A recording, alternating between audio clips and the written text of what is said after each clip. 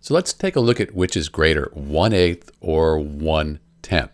And the way we can do that is, if we had the same denominator here, we could just compare the numerators and we'd know which is greater, 1/8 or 1/10. And we can even figure out by how much. So 8 times 5, that would be 40. So I know that I can do that. And then over here, 10 times 4, that also equals 40. But I can't just multiply the denominator by 4. I need to multiply the numerator by 4 too. That's because 4 over 4, it's just 1. We're dividing 4 by 4, we get 1. So we don't change the value when we multiply by 1. 1 times 4 is 4. And 4/40ths, that's an equivalent fraction to 1/10.